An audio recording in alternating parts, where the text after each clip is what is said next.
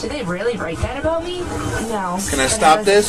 Sometimes yeah, you can feel I stopped it already. Create a new one? I just need to really use a friend. I just need to like either save it or someone something. that's being bullied online, let them know they're not alone. Yeah, we get another chair. Support a friend and save a life. For more information on cyberbullying, Can you just save that for me, please? wordpress.com or call the hotline at 1-800-555. No, it was on this book. A message from your friends here at Splash. Do what now? Just save it for me now, please. Save it as what? Think like a boss. Alright, they gotta do the, cause I'm not gonna be ready again. Save project. Just save it to me. You like that chair? Yeah, I just Because I know. Again. This is the guest's headset. So I need my headset, I need the guest headset, and I need the I got the headset guest. for the... I got the guest. Listen, and I have this one, which is a one-sided. Okay, so Box truck for rent for all your life-moving needs.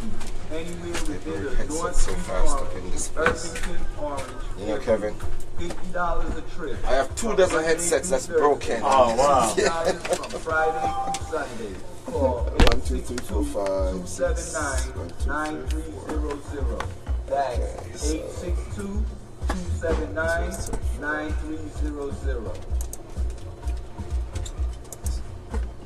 Do you want the microphone headsets? The one that you're gonna use? The one, I'm gonna use mine, the one with the one thing, I'm gonna put the, the speaker in. The rest of it here, right? Well, it could rest by me, because I don't have, Yeah, there you go. I don't hear anything. Yeah, because it's...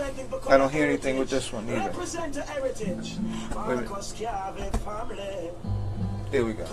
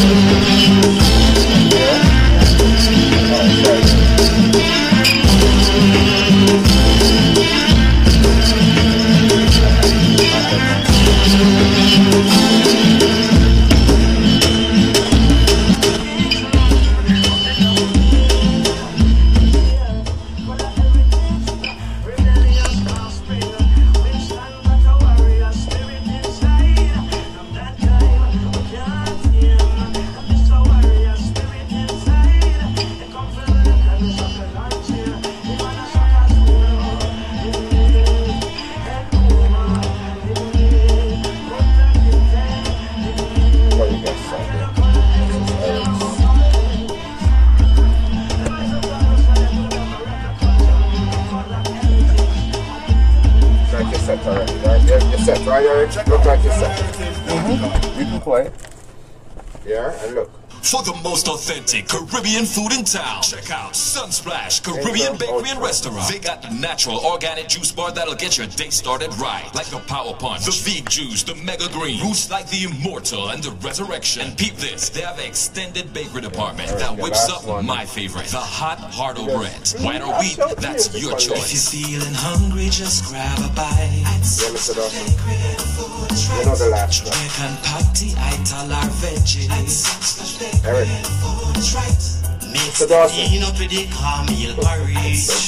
Serving breakfast, lunch, and dinner. They also cater to vegans and vegetarians with the Ital stew and the Ital aki, the soul jerk salmon, and right, tilapia. And of course, they got the usual curry goat, oxtail, brown stew chicken, jerk chicken, and so much more. I mean, their menu is extended and they're highly rated. Your best bet is to just stop by or give them a call. They're open Monday through Wednesday, 7 a.m. to 9 p.m. Thursday through Saturday, 7 a.m. to 10 p.m. and Sundays, 8 a.m. to 6 p.m. They're located at 56 Main Street in Orange, New Jersey, and can be reached at 973-395-3777. These days are so hungry days.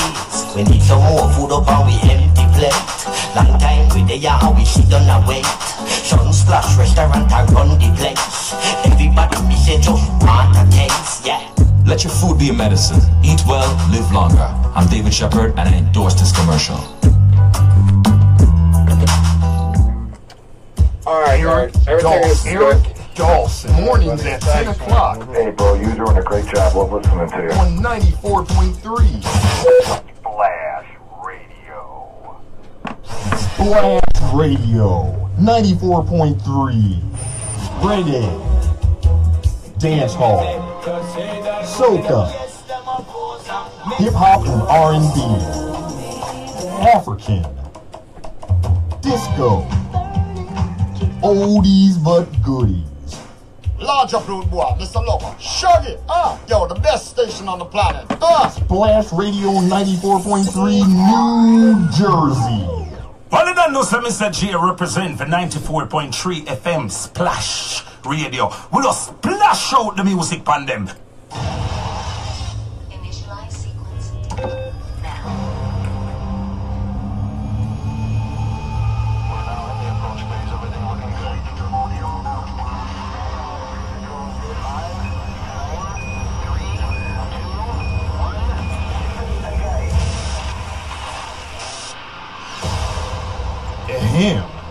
Your attention, please. This is no ordinary show. Covering news and information for Essex County, New Jersey, and beyond. This is the Eric Dawson Radio Show. Broadcasting from 94.3 Splash Radio. Now, here's your host, giving it to you like only he can. It's Eric Dawson. Hey, good morning. This is Eric Dawson. This is the Eric Dawson Radio Show, 94.3 FM. Calling number 973-457-8000. Again, 973-457-8000. If you're listening through your mobile device, 213-493-0287. And as always, you can check us out from 10 to 12. We're streaming live on Facebook. And I'm here with my co-host on Mondays and sometimes on Wrap-Up Fridays.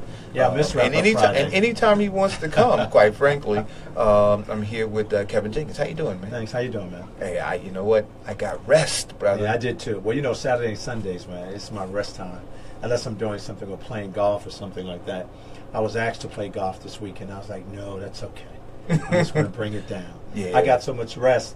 Last night I'm up until 1 or 2, and I'm like, oh, come on, you know, you get the rest and you feel relaxed, and you know, you're sleeping over Saturday and Sunday, and then when you really want to go to sleep to close out the weekend, you can't because you slept so much. You know, everybody goes through that.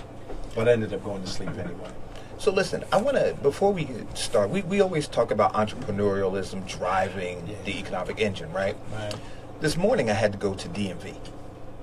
Oh, you went there this morning? I had to go this morning before I came here, man. So I was up at 5:30 because I knew I needed to be here, and so I wanted to be the first person in line at DMV. Obviously, you weren't. I was the second person. Well, I was the second person in line, and then this woman comes from across the street. She said she was in the deli, and she had taken a bus down, and so she walked in front of the two of us, and we just said, you know what? Yeah.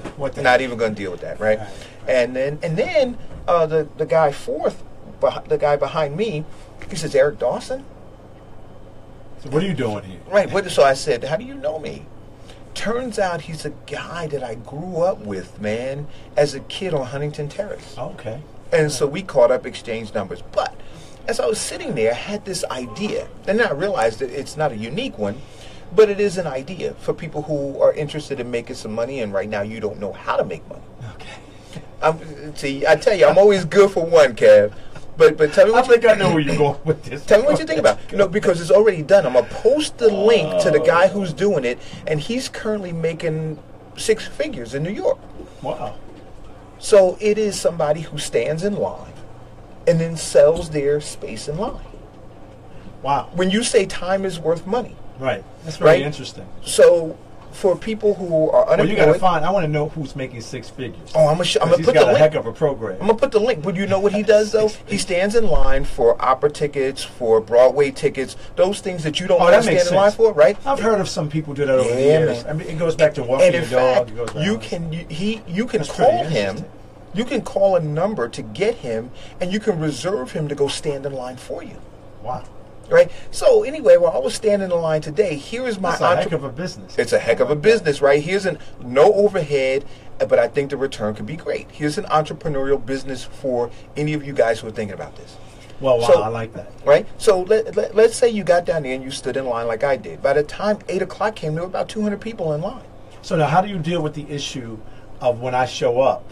Well, because people in line don't care as long as they're not further behind. So if you're 12th in line, right, and I move out, you come in, the person who's 12th in line is still 12th in line. They don't care who the people are in front of them. I'm just paying for a body double. You're paying for a body double, right? so now imagine if you're 200th in line. So how much is it for in an hour? Oh, dude, I wouldn't, you know what, this is what I would recommend anybody who's seriously thinking about doing this. Hit me up. I'll give you a business plan to do it. Because I think that look, I'm being very serious. I would not cap the amount of money that I would charge you. You know why? It's whatever the market can bear. If it's pouring rain outside, then my spot is worth more than it is if it's a beautiful spring day. If it's 10 degrees outside with blustery winds, my spot is worth more than it is in the summertime. So it's all based on it's all based on the weather. That's absolutely correct. Right, I got you. Now, upsell. Kev's looking at me. No, you said no. Here's the upsell of it, right? That's the name of the. That should be the name of the business. No. The name of the business. The name of the business. Well, you could figure out your name, right? I'll charge you to come up with a name. But here's the upsell to this business. Like today, it was raining.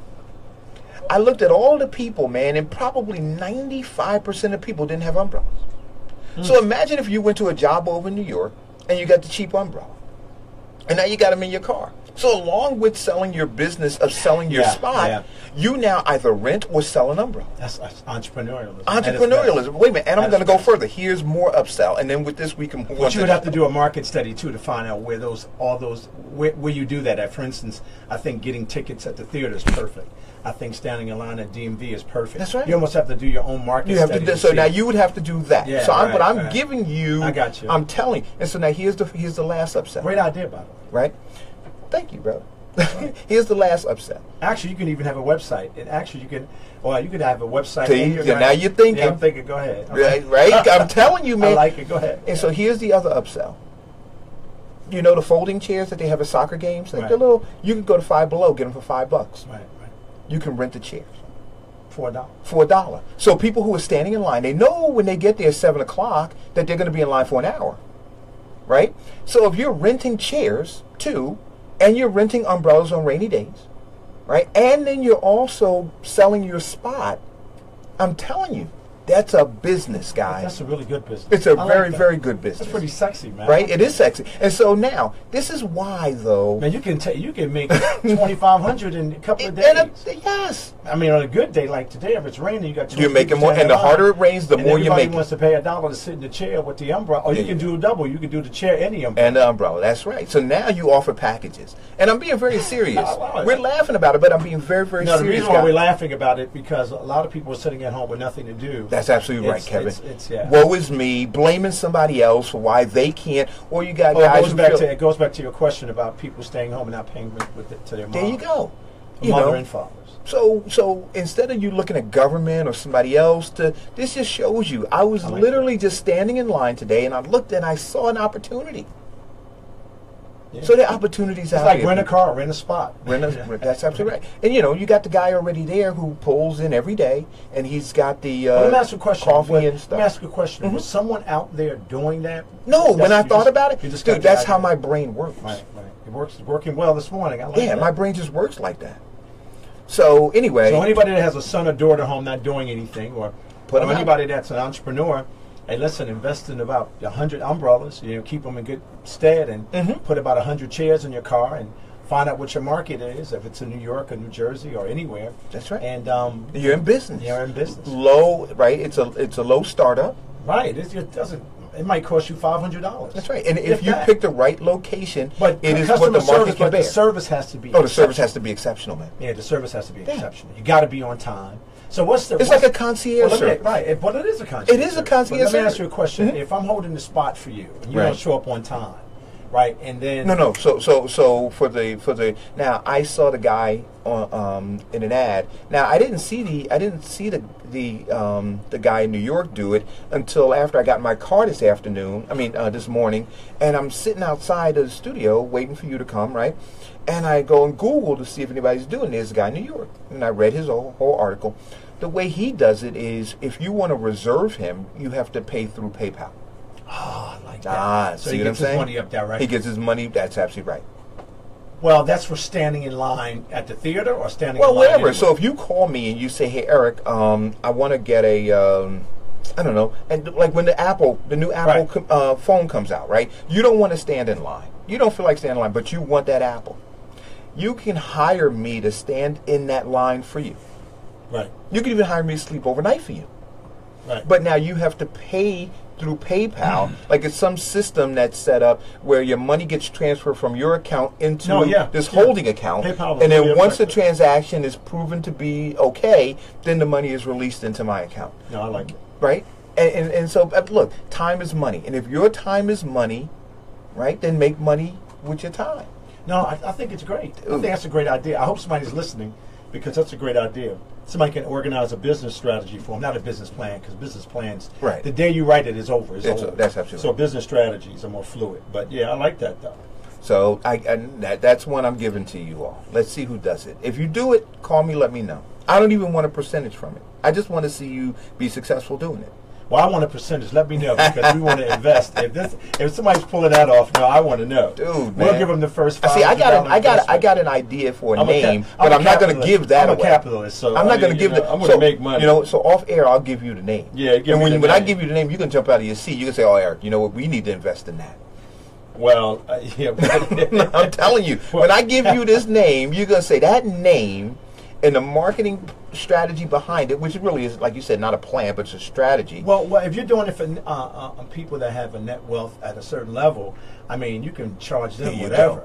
go. And So the market for me would be New York, Brooklyn, But Philadelphia. listen, the And you line can of actually DMV does not discriminate. And you can actually hire out across the region. That's what I'm saying. And the line of DMV does not discriminate. I don't care how much you could be earning a $250,000 earner. If your license is suspended, now you got me thinking. If your license is suspended, dude, your license is suspended. You'd be standing in that line with your Gucci loafers on, pulled up in your Maserati. You still have to stand that same line as the guy with the hoopty is in. Yeah, right. Right? But the market now changes because your time is more offering the valuable service, right. than you're offering the service. Well, what's the? I like this. I like from this. 6 o'clock to now. Oh, so what time does through DMV this. open? 8 o'clock. Oh, so so I would have to have somebody there. My stand 6 in o'clock. person. Well, maybe 5:30. Well, but here's what you do, right? So once they stand in, and then they sell that spot, they move to the end of the line. Yeah, I like that. Yeah. You see what I'm saying? And they just keep moving to the end of the line because that line is from DMV from 6 o'clock. See, look, So this is I so believe, brilliant, I believe the guys. person has to be identified as someone that's. Let me in see that some business. loves and some thumbs up if this is brilliant. I'm telling you, this is brilliant.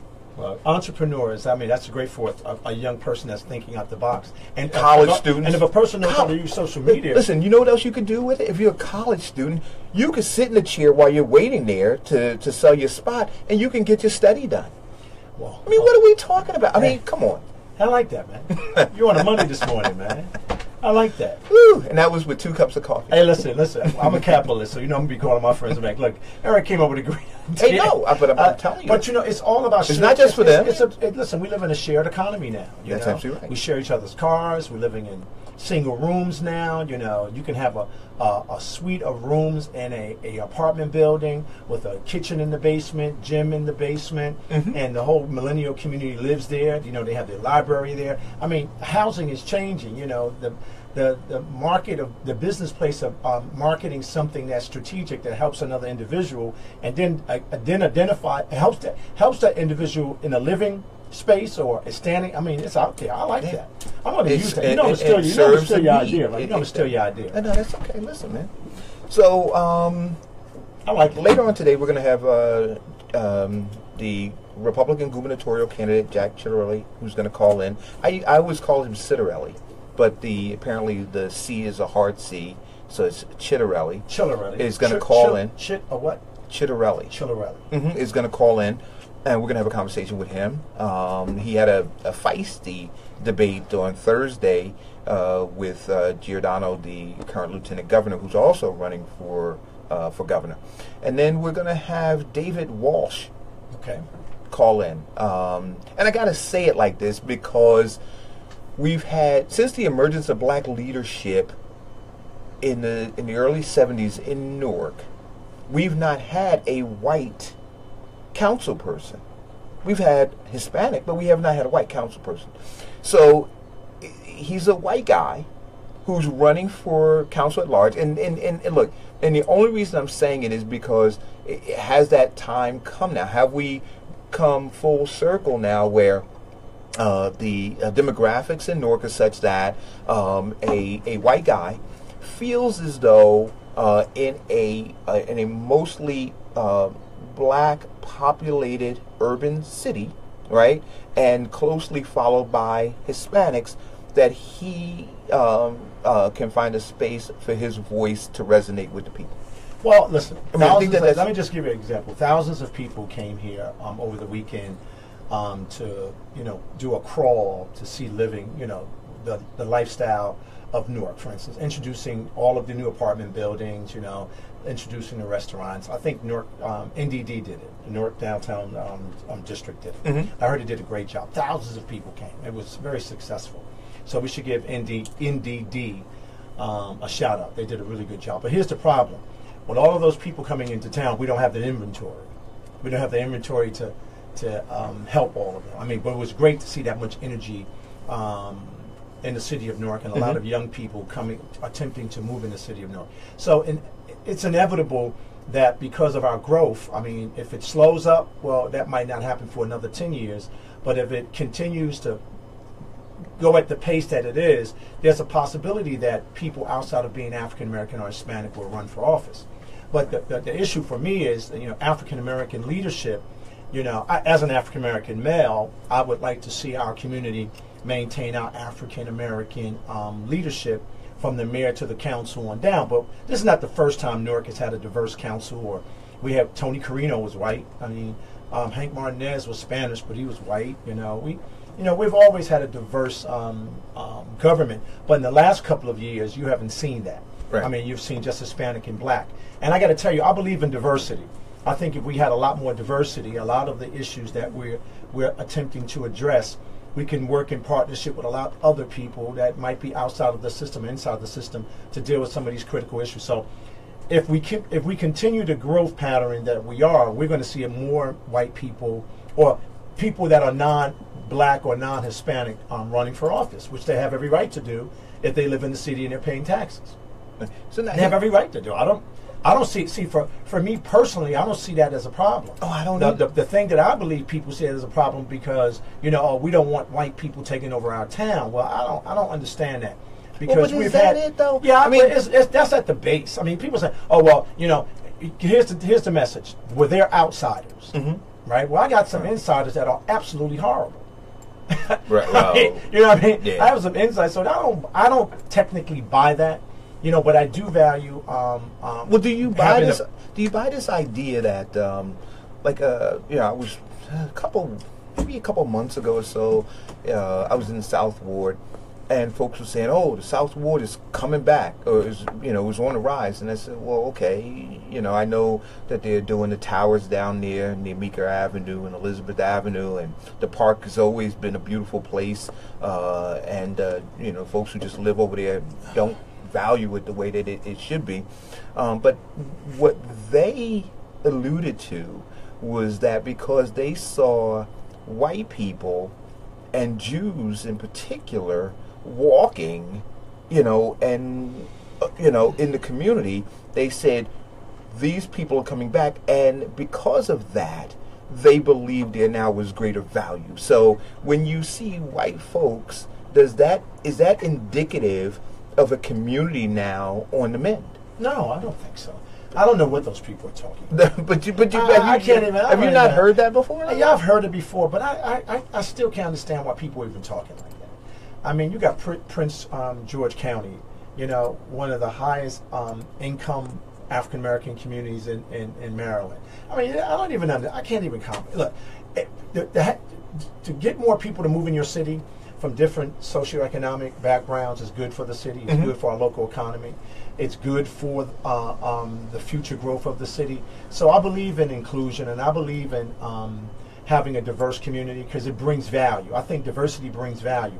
And any African American that says anything different should be ashamed of themselves, because that's all we've been trying to fight for is equality and inclusion, and all of those things. So I don't understand why anybody that's African American will be gloating or happy because they see white people walking down the street. What we should be really focused on is how do we make our city so attractive that everybody in the world wants to be here. We should be promoting our city as a global city. We should be promoting our city as a safe city. You know, we should be promoting our city as the education mecca of the world. You know, and I think what's happening is we've been buying so many slogans over the years that we haven't really gotten down to the real issue that will drive growth at the local level, will drive people to come into the city. You know, over the years, we did see a lot of non-African American Latinos, but they were coming here and buying all of our real estate and acting as absentee landlords. If you just look at the Clinton Hill section, the city of Newark, you know, look at the dollar retention in the city of Newark when you look into our neighborhood. So I don't buy, you know, the fact that it's coming back because white people are moving back in the city. It's coming back because I think that certain cities in certain times of their evolution, right, they grow. And I think Newark is primed to grow again. I'm just questioning the leadership. I'm just questioning, do they have enough business savvy, enough understanding, enough complex, you know, are they engaged in enough complex thinking to have that discussion? I don't see that. I see the capacity of talent that we have run in the city. It's horrible. Now, you know, if anybody wants to talk about that, that's fine. So you can't talk about growth. You can't talk about stimulating the economy by selling everybody on slogans. I am against slogans. I'm against declarations and slogans. There you got it. And is that a declaration? That's a somewhat of a declaration. Okay. That's a statement. That's a statement. That's a statement. That's a statement against a declaration. And I wanted to say we have Layla Little. Oh yes, she's coming on at 10:30. An African American sister, and she has partners, and they've built this Double Dutch program that's nationally renowned. They've been on TV. I mean, these young girls are being recruited all around the world. And the thing that I love about them is that they're focused on building bridges for our children, and they've used the Double Dutch program to do that. And I would love for her to tell us everything she's doing and give us some background. She's calling in at 10:30. You ever jumped Double Dutch? Nah, man. I tried it. I know it's tough. I tried to. It is tough. So what about the discipline it takes? I mean, but they tell you that you just have to look at one rope, right? And like, you know what? But nah, it's not one rope, man. Listen, the girls in my neighborhood, man. I was on Mercer Street, man. They were queens of that stuff, and they be whipping it, man. You know? No, I'm saying when you're trying to enter, you see that rock, right? I can do the rock, but I can't get in the jump, man. I can't get in. But man, I if there was a score to be had for doing the rock, I'd be scoring a 10 every time. Well, listen, I got to tell you, so I'm happy she's going to be calling in in I'm looking forward to minutes. I'm looking forward to hearing her. We had DeLacy Davis was the first one that inaugurated the program, then Anthony Smith. And, tell us what you're doing, gives the opportunity to Newarkers to tell us what they're doing. Because there are a lot of Newarkers doing a lot of great stuff, man. Yeah. Newarkers are very bright, very smart, very focused, very committed, and we love our city, and I'm excited to have a young lady on the show telling us what she's been doing. I'm pro-women, you know that. Absolutely. And so that's a great thing. I'm happy to see that you have these two hosts coming on, Republican and I would hate to say a potential white candidate. No, but I think that to put it in context, I think that's the way that I want to put it. And listen, you know how I feel about elected officials that put their lives on the line. Oh yeah. Anybody that's running for office, that's a serious responsibility. I mean, and then it really exposes you to the level that, sometimes it's just unfair, but it comes with the job. Yes, it does. It comes with the job. So that was it. So I know we're going to talk about Trump. Oh, dude. Yeah, we're going to talk about his whirlwind. And what the biggest arms deal in history. I mean, really. I mean, incredible. So we got to talk about undoing what Obama was working on with Iran, but the question, I guess, with that, and we'd love to hear your responses to this. What's the number so she should call? Oh, 973. Hold on. 973 457 8000. 8,000. They were saying that she didn't have permission. Hold on. Oh, wait a minute. Let me see. Hold on. Let me see.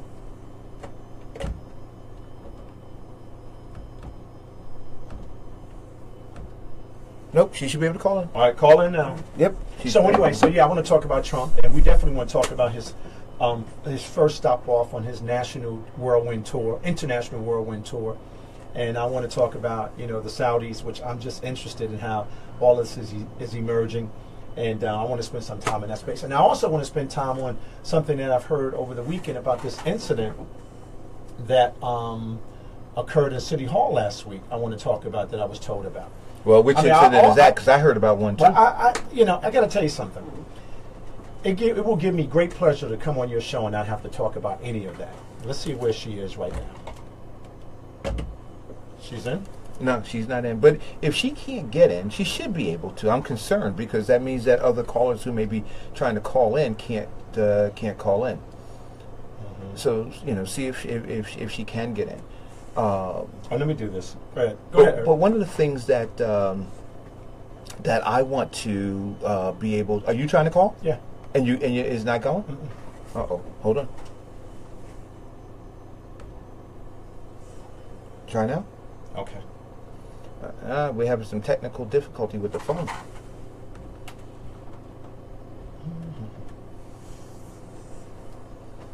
That happens. Yeah, it does.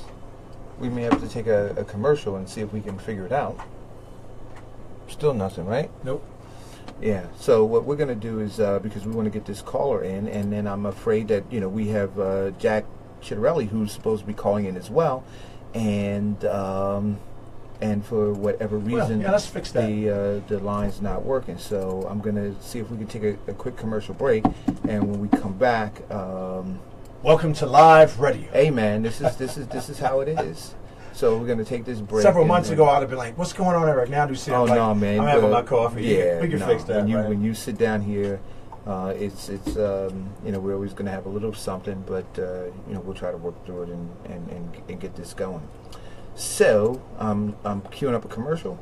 We'll do this, and we shall be back after this commercial break. You're listening to the Eric Dawson Radio Show on 94.3 FM. Looking for trustworthy tax professionals? Give Impact Corp a call. We will assist you with all your tax needs. We are a team of CPAs and IRS enrolled agents. If you are audited, our audit protection team will represent you at no out-of-pocket cost. We provide 3 years audit protection and a year identity theft protection. That's the dial tone. Right. But we had a dial tone, but our people are trying to call in and nobody's able to call in. Pippa, I'm here. I'm here, bro. Hold on.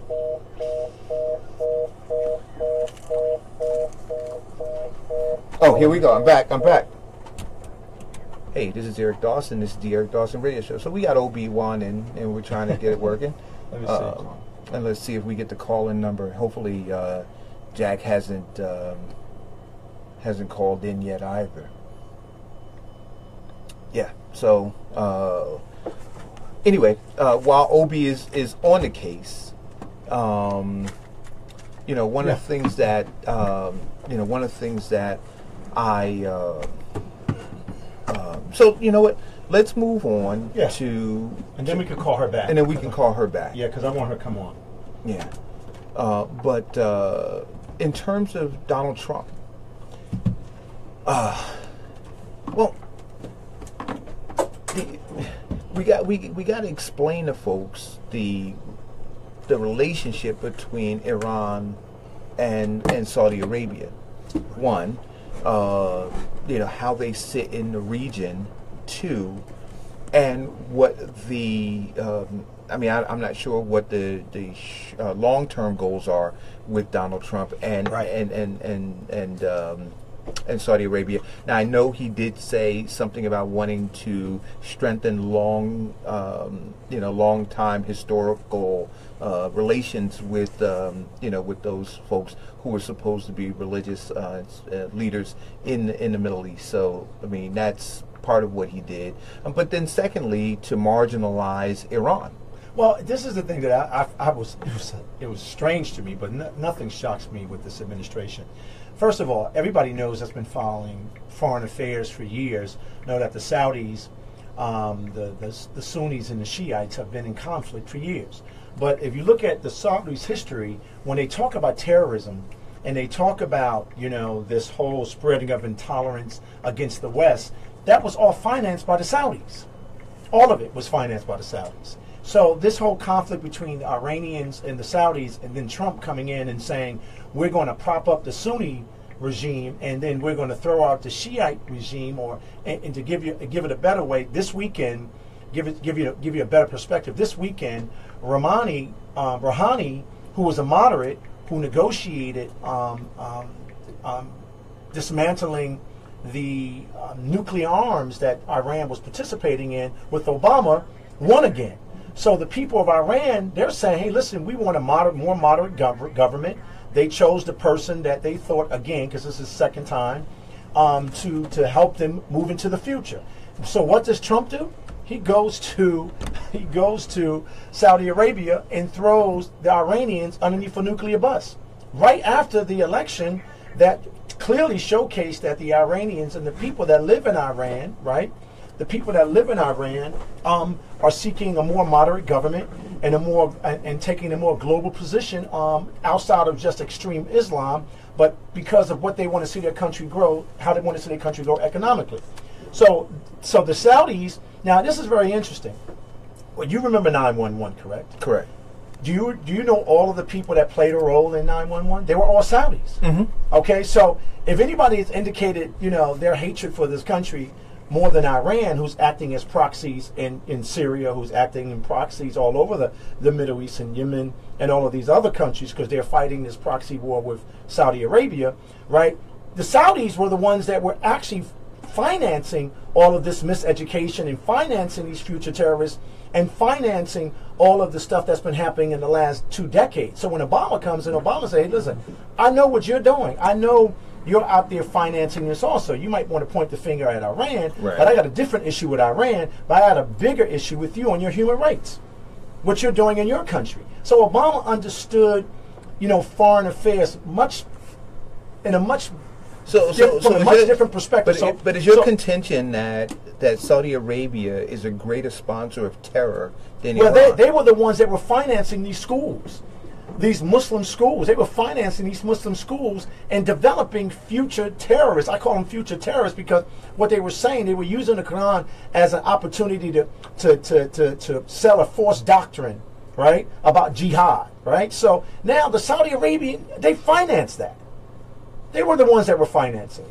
The proxy war between Saudi Arabia and Iran is all internal within the Middle East, right? So now Iran has demonstrated this whole moderate focus for the last 2 elections by electing Rouhani, right? They're saying to themselves, the people in Iran are saying to themselves, this Trump guy is crazy. We've demonstrated negotiating with Obama. We've demonstrated that we want to have a more moderate government, and then you go on the world stage and you cause friction between the two people, the two groups that are fighting, the Sunni and the Shiites. Are you kidding me?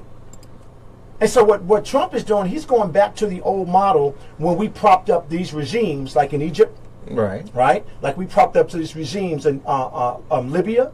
So what he's saying, forget all of the stuff that you're doing to your people. You forget all of that. We just want to do business with you. So if you're murdering people in your country, that's all right with us. If you're killing women in your country, that's all right with us. It's all about business, and it's all about my partners' business interests, and we're going to get that done. So he used Saudi Arabia as that stage.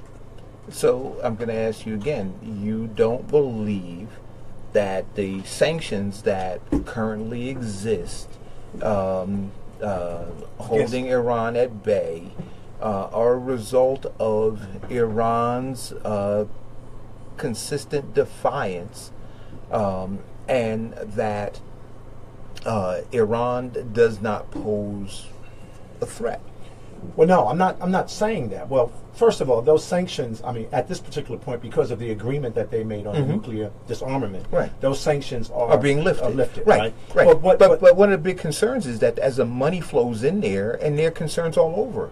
Even Obama had the concern that some of that money would find its way to terrorist groups. Well, the Saudis' money is doing the same thing. They're financing it. So here's the issue. You come in, you say you're not going to dictate.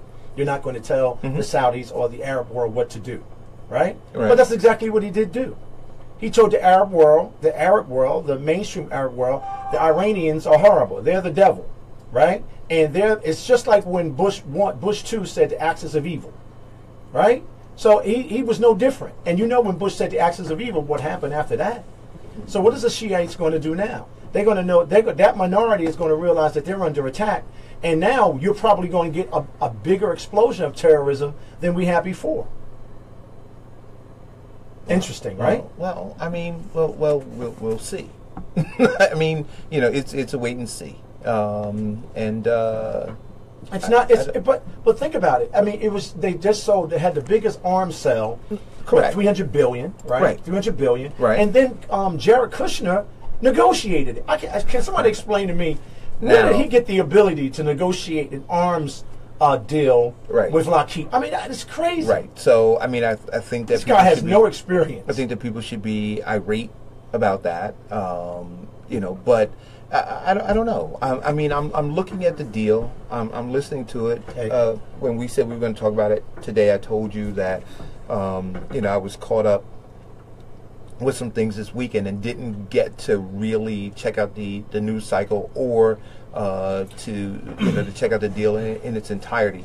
But you know, what I will say is you know, I am not. I think that right now Iran still needs to be dealt with. That they need to be dealt with. And I don't think that the way that Obama dealt with them was effective. Well, Obama had one task. What was the biggest task of Obama? Obama's task was to disarm their nuclear weapons. Nuclear disarmament. He accomplished that. Then what Obama did, he set the tone for Rouhani to be elected, which was a moderate president. He just got elected twice. Now there's a bigger issue for Iran. The clerics, right, who actually are the driving force behind Iran, that the Iranian cleric, his name escapes me, he's going to be leaving soon. So you're going to have this fight in Iran with the moderates, right, and the crazy people, right, the clerics, right. So now what through what Obama was doing was, because of the economic sanctions and those economic sanctions being taken away and taken off the table, Iran is starting to evolve. The culture, the people in the country are saying, listen, we don't want to be engaged in war. We want to be engaged in making money. We want our economy to grow. Right. So because of Obama's policy on Iran, that's why Rouhani was elected again, which is a great thing. What does Trump go and does? On the heels of his victory, right? He says that Iran is a part of the axis of evil, when in fact Saudi Arabia is. Saudi Arabia is no different than Iran. That only thing that's different is that Trump is doing business with the American government presently is doing business with the Saudis. But the Saudis have been financing terrorism for years. So now, so you can only judge. So now, but we all have been financing terrorism. No, wait. But we all have. Wait a minute. We're talking about two different things now. We're talking about Trump's visit to Saudi Arabia. No, we are. The arms deal with Saudi Arabia. Right. But I guess what I'm getting at is his speech to me was horrible. I mean, this guy is so uncomfortable with talking about anything serious that it scares me. It looks like he's going to the bathroom every time he's talking. I mean, the guy is so uncomfortable because he's living a lie, like at a whole nother level. But on the day of his speech, the Iranians proved to the world that they're moving into the future. He wants to drag them back into the past because it benefits him and it benefits his business partners. No president in the world should have created a wedge between the Arab nations when in fact he said that he wasn't. He was trying to unify them. So what he did was he had everybody, and the Jordan, king of Jordan, Hussein, what's his name? Hussein? He was there. Now he is a proxy of the American government. He gets paid zillions of dollars to house Palestinians in his country, right? So to me, he lost his credibility. He was always the unifier like his father was, right? So now he's there, and then the Egyptian president, the former general, was there saying, "Oh, we're going to all work together with Saudi Arabia, but we're going to put a red flag on Iran." So what do you think that's going to? How do you think that's going to work? It doesn't work. It never has worked. But when here's what I'm considering. Right, one of the statistics that I was looking at was that, out of Saudi Arabia or out of Sunni nations, 90% of Muslims across the globe identify Sunni. So when you're talking about a 10%, right, 10% group of folk who identify Shia, and you say that you want to put them on the world stage, the question that I'm asking, it's only a question, is they are marginalized by virtue of the fact that their belief system isn't a predominant or dominant belief system. I mean, does that logic not make sense? No, it doesn't. Okay, explain to me why. Well, so you got 10% of people. We're people of color, right? But you got 10% of people. We're African American. But I'm saying when you talk about the Muslim, or Middle Eastern region, right? And you have an ideology that is held by 10% of the people, and those 10% of people would love nothing more than but to have those 90% of people move over and adopt that ideology. But why do they have to? Well, no, that's what I'm saying. But I'm saying Iran would love nothing more than to have the Muslim nations move over and adopt a Shia ideology. Well, I mean, I get that might be correct, right? But the world that they live in is a very fractured world. So let me give you an example. But that's what not only fractured, but it's volatile because of the America's foreign policy. I mean, who I believe is definitely responsible for destabilizing the Arab nations, the Arab Rim, coming out of Bush 1 and Bush 2. There's no return. All of the strong men that were financed over the last several decades, for some apparent reason, this American government, who's used them as proxies for years, moved them off the scene, and chaos followed right behind that, right? But the real issue that's happening in these countries, there's a big, you're talking about the 1% here in this country, the thing that's happening in those countries is the disparity between who has wealth and who doesn't have wealth, right? The disparity who has control over human rights and who doesn't have control over human rights is glaring. So the young people in those countries don't see hope. See, I don't believe that the Egyptian, upheaval and the Liberia upheaval and Tunisia upheaval was all about democracy. It was about being hungry. It was about opportunity. I agree with and that. we sold it in this country as democracy, and it's not. That's not democracy. They were hungry. They had the highest form of unemployment. They had no opportunity. They was on a cycle to nowhere. So it allowed these clerics, these radical clerics, because we have radical clerics here. We got radical leaders here. They just can't get away with it because our communities are so diverse, right? Right. But what that did is that gave those clerics the opportunity to distort Islam, right? And put it in a negative space so they can go out and fulfill these negative deeds against people that might not even understand what Islam is. So at the end of the day, we are responsible for the destruction that's occurring in these Arab nations. Look, in Iraq, no sewage systems, no roads. Syria, destroyed, proxy between the American government and Russia, right? Who's going to prop up Assad? But guess what? They're saying that propping up Assad is wrong, but they're propping up Saudi Arabia, which is wrong. Which is wrong. Well, but the human rights record is deplorable. Right, but wait a minute though. So everybody's propping up some proxy. Everybody is.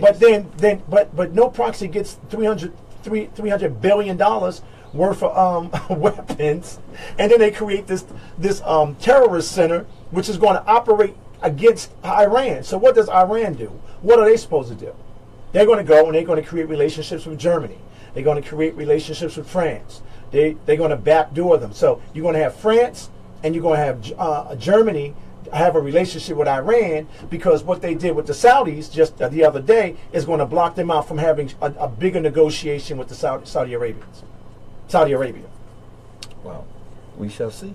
All right, I'm just telling you. I mean, I'm only just giving you some of what's on my brain about it. I got it. But so we're gonna keep track on it, and we got to, man. We got to keep track on it. We have to. I mean, the country just elected for the second time a moderate president Which I thought was a good thing. I thought it was great. But don't you think that his tenor should have changed when he was giving the speech to the Saudis? Well, he had Tillerson there, you know, former Exxon CEO. You know, he had. I mean, they were all there cutting their deal. So let me ask you. And then the young guy, Jared. So then I want to ask you. So then I want to ask you a question. He went from real estate to selling arms. So what should he have? So what should he have done? What he should have done? Yep. He should have talked about unifying the Arab nations, right? Bringing them closer. But he did talk about unifying. No, he did not. Yeah, no, he did talk about unifying. No, he said, this is what he said now. He said, we should all work together, we should do that, but those guys over there we should destroy. Right. He called them the axis of evil. So the question becomes, so that's not unifying. Well, but here's the his speech was crazy. But here's the question, right? If his belief is that Iran stands in the way of a unified Middle East, right? That they need to be marginalized, they need to be dealt with, so that they can move forward with unifying the Middle East. All that was a transaction. That's all that. No, it may that was the Jordanians got what they needed. Egypt got what they needed. And Saudi Arabia got what they needed, right? And what they're saying to everyone, I'm going to give you all of these weapons. I'm going to give you everything you need. And point them at Iran. Point them at Iran, which is stupid. Iran can say, okay, well, you know what? I appreciate that, but we're going to go and cut a deal with Germany. We're going to cut a deal with what it is. We're a moderate country. Everybody's going to want to open up their channels for economic reform to them, and everybody's going to make money. So you're going to have the Saudis over here doing the same thing, the Sunnis, and then the Shiites doing the same thing. So it's never going to change. The people in the middle, the poor people in the middle, right? That are being abused, right? The poor people in the middle that don't have jobs, nothing will change. And then this guy gets up there. I swear, every time, did you see how he gave the speech? I swear, I thought he was going to the bathroom. I did. He was tough with that guy. Yeah. Because he knows, I don't believe he reads anything. Well, no. Well, he was reading that off of a teleprompter. Yeah, but I don't even think, even when he was reading off the teleprompter. But I think that, like, he doesn't believe it. He doesn't. You know what I mean? So he's reading it, and it's like, you know, like he's being force-fed, you know, what it is that he's reading. So he would love to not read it. I mean, he gets on the plane, it's like he's so uncomfortable. Then his wife, you know, it's kind of like, what is that movie? Stratford Wives? Remember that movie? Yeah, the Stratford Wives. That whole family is weird.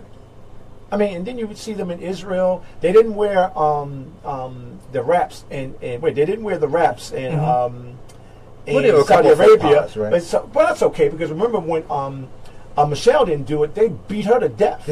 Right? No one's saying anything about these two crazy people, right? So now they go to Egypt, right? I mean, they go to Israel, and what do you see on Ivanka's hair? Nothing. No, she does. Oh, wait, she has her Orthodox, I guess the I'm sorry, in Israel. Right. That's right. Right. So I'm like, come on, give me a break, you know? So you got to observe this stuff. So wait a minute, where was it? Because I wrote it down. Rehab, Jerusalem, and the Vatican. Yeah. Now he said, and when he comes back home, he's going to tweet, "We got to keep Muslims out." You know he's going to come back to that because he's got to pay to his radical, extremist, racist base. So when he comes back to America, he's going to tweet out, you know, dealt with those Arabs. You know, we're going to keep them out of our country, and then his rabid base is who doesn't read is going to accept that. Do you think so? Yeah, they don't read. I'm sorry. The America they want will never be. But they didn't have to read. It was all on the news. Listen, he man. was there. Listen, that he was shaking hands, dancing. Dude, he was dancing with them. Man, listen. They did a small. I mean, how does he come back and throw red meat at them when, you know? I mean, the big news was that he bowed down to have a necklace put on his neck. So he's mentally ill. The guy's going to come back here in the next couple of weeks. He's going to tweet out something against the Muslim community, without fail, because he's still pursuing the ban. Well, but he's still pursuing the ban. Right. Well, he says it's not a ban. You know, that's what I got you. If he was in here, he would say to you, he said it's not a ban. If he was, he's saying to you that he's saying to the American people, this is what he's saying. If he was sitting here, we would have to get a therapist to sit in the meeting with us. We would, and that would cost. The man is crazy. Yeah. I mean, you know, when he was talking, I mean, we're not here to dictate to you. I mean, but that's what he was doing, because he said to them, "You have to turn your backs on Iran." That's what he was dictating. I don't think it's going to work. I think his foreign policy is schizophrenic. First of all, I don't even think he even understands what foreign policy is. Well, I know, I agree with you there. I mean, you don't have to agree with me. I don't think he understands what it is. I don't believe he thinks what comes out of his mouth has an impact on the market, has an impact on our national. He knows that. He knows that. Okay. Remember early on where he made a statement about canceling a contract with the airline manufacturer, and their stock dropped $1 billion, something like that. Yeah, but guess what? No jobs ever came back. I mean, those jobs are not coming back. Listen, I saw one of the reporters on Channel 2, Channel 4 was in a diner. Because I always believe if you really want to know what's going on in your city or what's going on in your state or your country, just go to a diner and in certain parts of the state and ask the question about, like, what do you know what pay to play is? No, I don't know what pay to play is. Do you believe in your leadership? No, they're all bums, right? But this was a question they were asking him about Trump and if Trump was doing a good job. Now, everybody that's sensible knows that Trump's not doing a good job. Well, some of them, I can't call them what I really want to call them on the air, but they actually defended his behavior. So that tells me that these people are completely ignorant to what's happening in the world, or they just cold-blooded and indifferent, and they just want the America that they were comfortable with, right? And that America was to prop up their illusion of white privilege, right? And prop up the illusion that the, so what do the you people say of to, color. But what do you say to intellectual blacks who watch and listen to what's going on, and they're in agreement? Who intellectual blacks that are watching what's going on? Well, I just believe. I just believe. You're gonna fall off your. First of all, I will not put them in the intellectual category. Okay. But I believe that there's certain people. Everybody has the right to their own point of view. Mm-hmm. But I just believe there's some people in life that just want to be contrary. You know, contrary. Yeah, sometimes you ever talk to people like, you really can't possibly believe that. So I give the contrary people the opportunity to do and say what they want to say, but only time will tell. So we had 125 days, 130 days. Well, if anybody's promoting anything that demonstrates that Trump is genius or Trump is very clever and smart and there's something behind what he's doing, well, they're either contrary or completely insane. And I keep trying to tell you, we need to get therapists in here to talk about those kind of people. I mean, that's weird. I mean, Trump is destroying what the presidency represents in this country and in the world. Because no one, I bet you in Germany, I bet you in France, I bet you in other parts of the world, they're laughing at us that we elected that guy to lead the free world after Obama. I mean, you got to be kidding me. And his job, and Trump's job thus far, I've never seen a president do this. I didn't see Bush 1 do it when Clinton won. I didn't see Clinton do it when Clinton moved on. I didn't see Bush Jr. do it. And I didn't see Obama's doing. This guy can't make a decision without talking about Obama. Obama brings health care to us, right? First time in the world we have health care. Families are going to have health care to help their children with pre-existing conditions. Now, Trump does, while he's away, he's putting an executive order, if I'm not mistaken, to change Medicaid, Medicare. The man's evil. He's evil. His party is evil. And anybody African-American selling that nonsense, they're crazy. They're beyond evil. So listen, when we come back from the break, what I want to do, I want to finish up with the Trump thing. Talk about whether or not I could talk about that guy all day. Well, whether or not him going away eased the pressure. Oh, right. It's only getting worse. Whether it eased the pressure. What's going to happen with this? What do you call him? Independent investigation. Whether or not he should be impeached. We're going to move on with that. And then if we can't get the phone line working to get a call in, we'll call out to the young lady. Okay, great. And then we'll have that conversation and find out what she's doing. Yeah, I want her on this show. We got to figure this out. We're going to figure that out. Okay, when we take the break, I'll talk to OB, see if we got this working. If not, then we'll do it. We'll be right back. Splash Radio 94.3 Reggae, Dance Hall, Soca, Hip Hop and R&B, African, Disco, Oldies but Goodies. Hi, this is Janet Jackson. We're bridging the gap. Seriously. Splash Radio 94.3 New Jersey.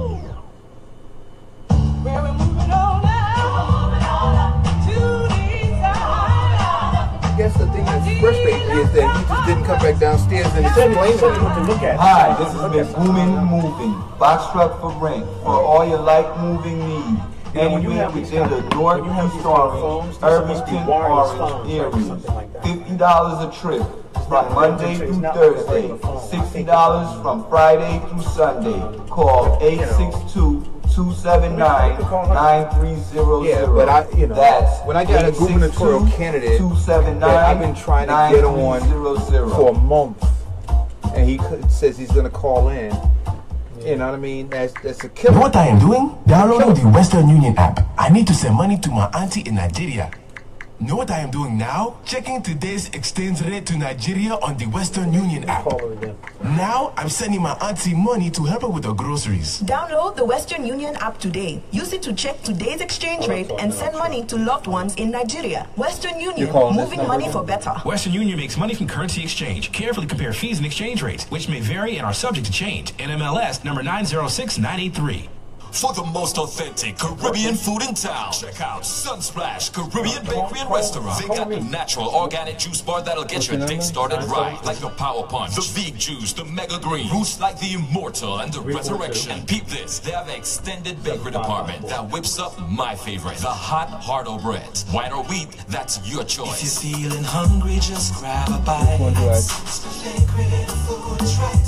Jamaican patty, Italian veggies. Mix the Dino with the caramel Paris. Serving breakfast, lunch, and dinner, they also cater to vegans and vegetarians with the Ital stew and the Ital aki, the soul jerk salmon and mango tilapia. And of course, they got the usual curry goat, oxtail, brown stew chicken, jerk chicken, and so much more. I mean, their menu is extended and they're highly rated. Your best bet is to just stop by or give them a call. They're open Monday through Wednesday, 7 a.m. to 9 p.m., Thursday through Saturday, 7 a.m. to 10 p.m., and Sundays, 8 a.m. to 6 p.m. They're located at 56 Main Street in Orange, New Jersey, and can be reached at 973-395-3777. These days are some hungry days. When it's some more food up on the empty plate. Long time we there how we sit on our wait. Sunsplash restaurant I run the place. Everybody me say just want a taste, yeah. Let your food be a medicine. Eat well, live longer. I'm David Shepard, and I endorse this commercial. Yo, this is Splash Radio at the #1 radio station in New Jersey. What are them? Well, I don't know, so Mr. G represent for 94.3 FM Splash Radio. We'll just splash out the music on them. You're listening to the Eric Dawson Radio Show on 94.3 FM. So it appears that we still have telephone issues. We can't even call out. Yep. So Obi-Wan's going to have to... it's a technical issue. Yeah, he's going to take his lightsaber, man, and work some magic. Well, what he probably should do is get another phone in here, too. You should put another phone. Yeah. So you can have a backup. Yeah, so we're going to have to figure that out. The teaser before the break was whether or not any of what's been going on has eased the pressure and the call for, and is it a premature call for impeachment? Well, listen, impeachment takes a long time. They have a special prosecutor now. That's going to take a long time. Remember when Clinton, it took about 3 to 4 years. That's going to take a long time. I think that Mueller, who was the former FBI director, well respected, is going to do a really good job. Mm-hmm. I think Comey is going to blow up this administration. But here's the question I want. I think Comey's going to blow it up. But it's just going to blow it up. But here is the thing, and this is what I do know about investigations, right? Once you start, it's like a Pandora's box. Absolutely. It opens, and in there, like an onion, it's layers and layers and layers, and you have no idea what's going on. Look at what this president did. But here's what I want to ask. Yeah. Comey, who says, and people around him say, that it is his nature to do these memos every meeting. He did it during the Bush 2. So now... He did it during Bush 2. When Ashcroft was in the hospital, he kept copious notes about what was going on when they were trying to get him. But once you open up this Pandora's box of memos and copious notes, what notes and memos are off limits? What do you mean off limits? Well, I mean, you can't. You're not going to just ask when they go to subpoena. look, I'm going to tell you, if I were a prosecutor, I would say, listen, not only do I want the notes that you took here, I want to understand what kind of notes you take, because I want to be clear that you weren't just taking notes to torpedo this particular president. So I want to see. This guy is brilliant. Whatever notes he wrote, right? If they were favorable or not favorable, they're going to subpoena them, and he's going to turn them over. But this is how bad this is. The young lady Yates, right? All right. Right before she started to question Flynn, and then brought it to the president that Flynn was an issue for his administration and that he was under FBI investigation. 24 hours later, she was fired. Yates. Okay, Yates. Dynamic, brilliant prosecutor, been in the Justice Department for 20 some odd years. I mean, she went before the Congress and just nailed it. And she was fired. 4 weeks later, Comey, one of, if not one of the most respected men in his field, that's basically a company man too for 20 some odd years. But stop before you say he was respected. But I'm just saying, irregardless of the Hillary Clinton, irregardless because all Democrats were calling for him to be fired. Yeah, but guess what? And he was wrong for that. But what I'm saying to you was they can't disqualify the fact that he's not one of the best at what he does. Right? Can't disqualify that. I thought he was wrong for what he did with Hillary Clinton's with the email debacle. But I blame Hillary Clinton for that too. You got to read this book, Shattered, that I'm reading. And it talked about how that evolved and why she had that server. And it will blow your mind, I mean, for the reasons she did it. Now, if I was her in those circumstances, knowing what I know now, and I would have never had a private server, but knowing what she's gone through and knowing what she's seen happen when your information is free flowing through the system, could have been a problem. So I got to tell you, she's to blame for that. She opened herself to that. She did not handle that well. And reading this book, I could see that she went right back into defense mode, like she has to do and she's prepared to do, and because of the things that have happened to her, and it impacted her all through the election. So we could talk about that. I got to get you this book. As a matter of fact, I'm gonna buy this book for you, Shattered, because you should read it. But Comey is going to come before the Congress, right? He's coming before the Congress, right? And he's going to talk about those discussions. He's going to talk about it, and he's going to blow the lid off of this administration. Right after that, he fires Comey. But on the day before he fires Comey, he has a Russian spy, right, and a Russian diplomat in his office. And he called Trump called, I'm sorry. Putin called Trump to ask Trump to have that meeting. None of those guys were in the region one was in Alaska and one was someplace else. So that meeting was set up by Trump. So he let a Russian spy in his office. Right. That was a part of the investigation that's going on now for Russians interfering in our election. So what does that tell you? This guy's crazy. But people said that there was nothing wrong with that. That's what he said. Well, I don't know what people you're talking about. You're talking about him or his people? No. Oh, but then he goes and he goes on Channel 4 and he gets interviewed by Holt, and he tells Holt, I was going to fire him anyway. And then his deputy comes back, who's leading it now, because his his DOJ leader, Sessions, right? He can't listen. He had to recuse himself because he's a part of the conspiracy. So this administration in 120 days has demonstrated to me that they don't have the capacity to do anything. What we should be praying for is that they become slightly normal before they get kicked out. Okay, so now, and not that I'm a Trump fan. I know you're not a Trump. Right. But he's not here. Who's that? Trump's not here. So I'm his proxy, man. So what Trump said was that he wanted to forge relationships with Putin. He made no bones about the fact that he admired Putin during the whole election, but during the entire election, right? Because everybody remember the bromance skits on Saturday Night Live, all that. So everybody was clear. And then Donald Trump said himself, he said, I would hope that we could forge great relationships with Russia. And so now if he is in fact just moving in those, so here's the issue. The issue isn't whether or not Russia interfered with the elections. I think everybody is on board with that now. The question is whether there was collusion. That's the question. Not that they interfered. And Donald Trump is saying, if he were here, I'm sure he'd agree. He's saying, look, I want to get to the bottom of it. If they did interfere, we need to figure out how they got in, and we need to resolve it. And we may need to even punish them for their interference. Having said that, I had nothing to do with them. I didn't communicate with them about it. There was no collusion about it. If they interfere, we need to deal with it. However, the art of the deal is we still need to try to figure out paths to make things work. And so inviting them in, having conversations with them, keeping doors of communication open are still necessary.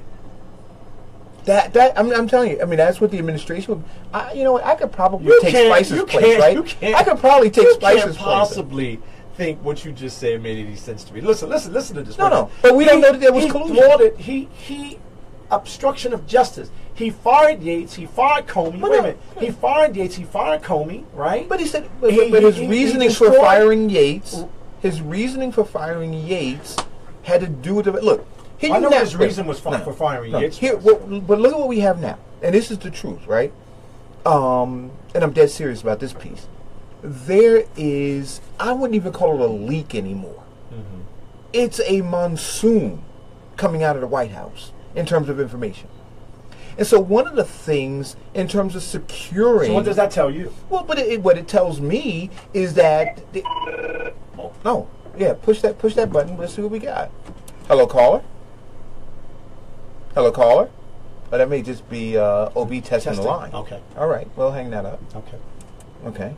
So what we're gonna do is we're gonna finish this, and then we're gonna get on the call, because then I want to finish that call, and then you want to tell her to call in. Yeah, tell her to call in.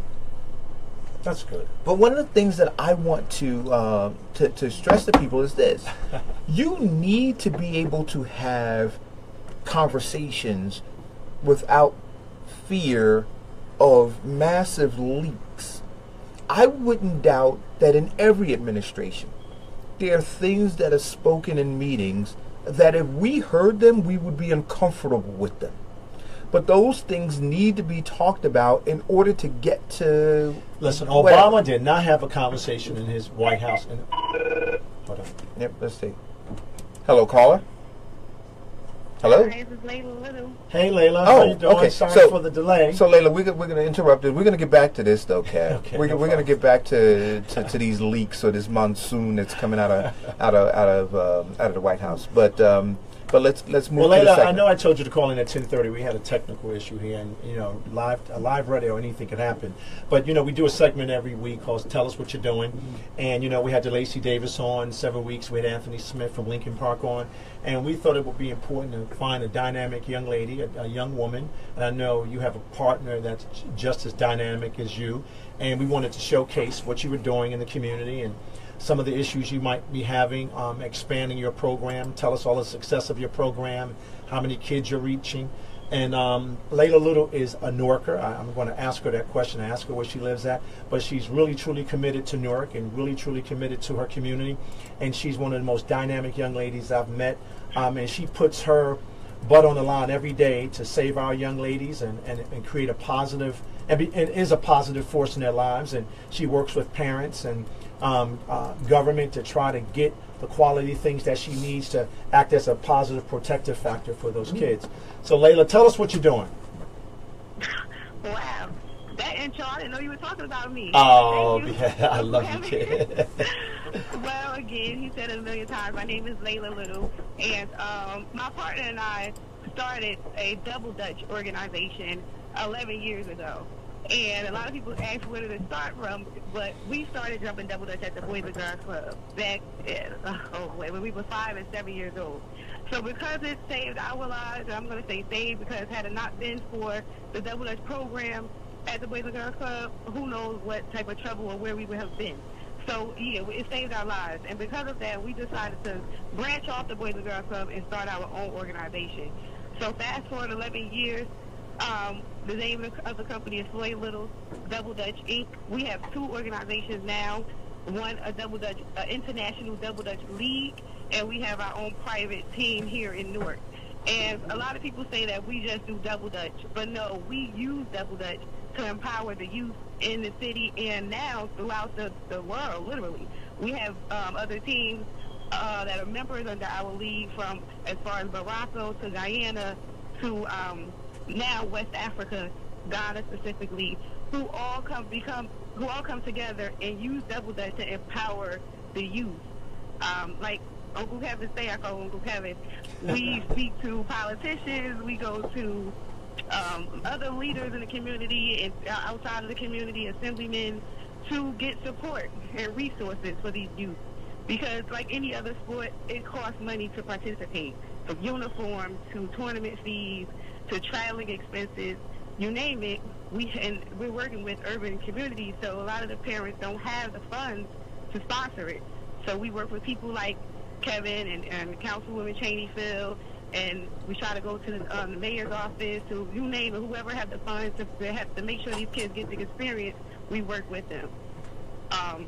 And I mean, these kids have gone all over the world doing what they love, double dutch. Well, tell us about your TV show you were on. I was just about to get into that. Okay. So our girls, we are the face of double dutch now throughout the world.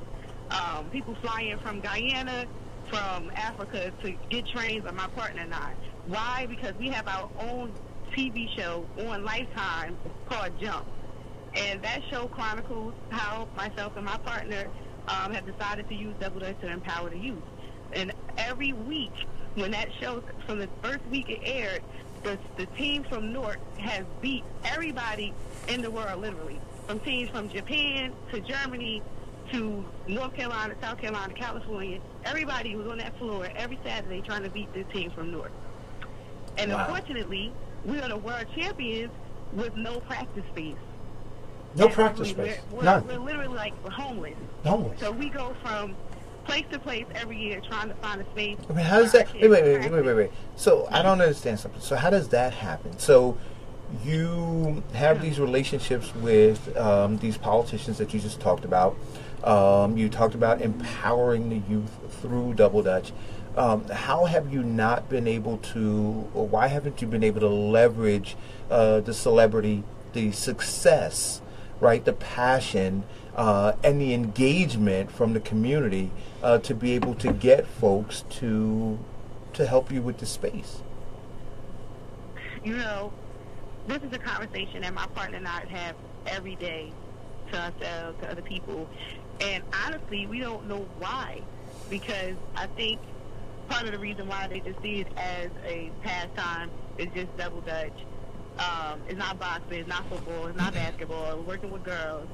So they don't see it as something that we need our own space. Well, let me not looked at as important, as something important, I think. How much money? I can't really give you a direct answer. How much money have you spent personally of your own money over the last couple of years? Just give me an approximate a number. Aren't you a single mother? Aren't you a single mother? I'm a single mom. My partner's a single mom of two. Of two, great. Yeah. And you live in, where do you live at in Newark? I live in the West Ward. You live in the West Ward. In the Ivy Hill community. Oh, Ivy Hill community. Okay, great. And how much money have you believe you spent over the last decade? Well over 100,000. Well over 100,000. And these are out of your own pocket, right? These are two young ladies. Out of our own pocket. So do you not get? Do you have sponsors? Do you get investors? Do you?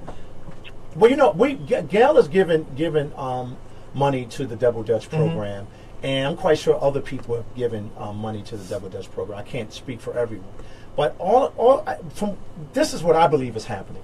You know, to be an independent thinker like these two young ladies are, to be a leader, to be in leadership positions like these young ladies are, because that's what they do. They train young women to be leaders, right? And the Double Dutch program enhances their leadership skill development. It empowers them as young women. It gives them the opportunity to understand themselves and what their place in the world is, right? And I think what's happened because of these young ladies' independence, they've been used as a political football. Okay. Wait, there's no way in hell that these two young ladies should not have a place to take kids off the street. That's non-political. That's non-political. So stop. Let me ask you a question. And I really want. So can I finish? Go ahead, because I'm getting... that's non-political. And what's happening is, because these young ladies don't want to play ball. Now, let me just tell you how insidious it is. Essex County College has a gym they don't use all the time. The Boys and Girls Club have a gym they don't use all the time. Newark, the city of Newark has recreation. The Centers of Hope. They don't. What are those? Well, I don't know what those are. But I remember I told you the Centers of Hope. Don't get me started. But on I'm that. saying it's space. But here's the issue. So she doesn't. I want her to stay in a more professional space and explaining how effective her program is. I get it. So I don't want her in that space. But I'm going to take the space that I don't want her in. No, I get it. I mean, political retaliation is against these two women because of several things, I would imagine. They're not sleeping with someone. They're not going to betray their relationship, long-term relationships with other people based on how you feel about another elected official. And I gotta give them credit.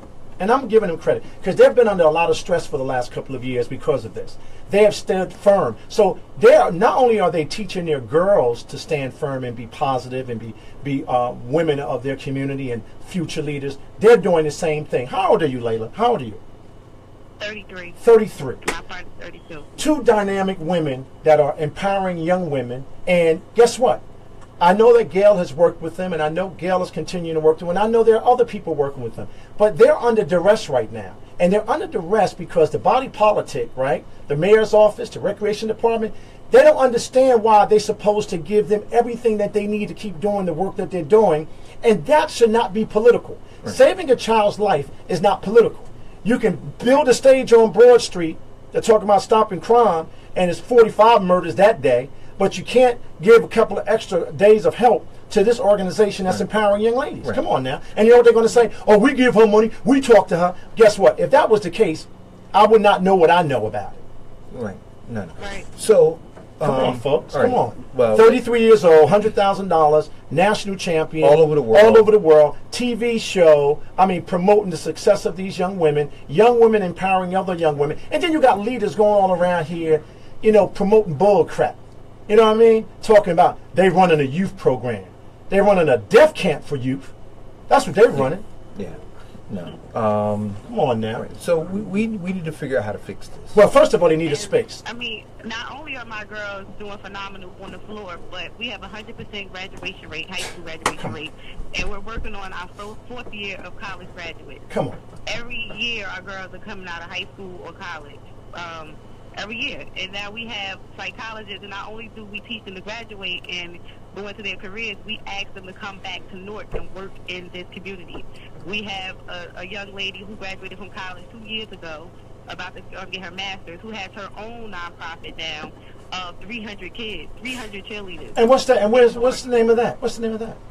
CEA, Candy Elite Cheerleaders. Really? So you have your organization under our tutelage? Yes. Wow. Absolutely. Wow. And Now, then we have a psychologist and a teacher. She's a psychologist and a teacher during the day. for all you black women and black men, for all you black women and black women at home, black women and black men at home, that talk about nothing's being done in the city of Newark. This Tell Me What You're Doing segment was built just for that. So quality people can get on the air and talk about the things that they're doing to impact Newark positively. And they're not making declarations. They're not standing on the stage reciting poetry. They're rolling up their sleeves and they're doing the work every day. And, for them to be impacted because they don't agree with a political position, that's what they did in Nazi Germany. That's what they're doing in Venezuela. That's what they're doing in Russia. That's what they're doing in China. That's what they were doing in Cuba. So Newark has become, a city that doesn't believe in true democracy and doesn't believe in having your independent voice. Their job is to suppress that. So I want everybody at home, right, to listen. This young lady needs our help. And I'm glad she came on the show. And you could tell she's very positive and very passionate. She's a Newarker. I know her parents. I know her family. And this is a homegrown young lady. This is outside of politics. Well, but you know what though? So I mean, I need to meet her, Kev. Oh, right? First of all, I'm going to call the press because I just now think I'm going to call the press so we can do a story about. Oh no, but that's what I'm saying, right? So I think that there needs to be enhanced public relations. Absolutely. Right. And it's unfortunate that you have to do this, but sometimes sometimes you have to make they say the squeaky wheel is the one that gets the oil, right? Or most attention. So we have to increase the decibel level of your squeaking, and then you know what they do? You know what they do to her every time she gets closer to getting something? Oh, something falls through. All of these intellectual misfits, right, that are running our institutions, they don't even understand the seriousness of it because they're all feeding off a system that they shouldn't be feeding off right. of. So, but all it is, which is why we do this platform, absolutely. right? Because we need to turn the spotlights on. See, because people act differently when the spotlight is on. Absolutely. And so we're going to now turn the spotlight on, Layla. I appreciate your call. I appreciate what you do. I am amazed at what's going on. But part of the public relations not only has to be you telling your story and your partner telling her story, but these young women who are coming through telling their story. See, because that is the story that folks are that's gonna be compelling. Because when we're facing all of the issues that we're facing in urban America, right? And here you are problem solving. Absolutely. Right? Problem solving. People are saying, well, what's the solution? And you're saying you're not belly aching about it. And in the 10 years that you've been getting your back kicked in by these folks who are running politics, you've not complained. You've continued to push forward. And like you said, you've produced 100% graduation rate.